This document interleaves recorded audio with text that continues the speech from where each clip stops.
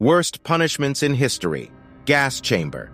The gas chamber was a form of capital punishment predominantly used in the 20th century. It involved confining the condemned individual within an airtight chamber and introducing lethal gases to induce death by asphyxiation. When an execution by gas chamber took place, the person would be strapped or fastened to a chair or other apparatus inside the chamber. Once sealed, toxic gases such as hydrogen cyanide or potassium cyanide would be introduced into the chamber. Deadly gases filled the chamber, and as the person inhaled them, their body's ability to utilize oxygen became compromised.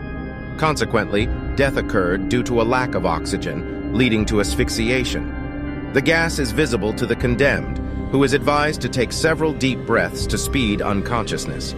Nonetheless, the condemned person often convulses and drools, and may also urinate, defecate, and vomit.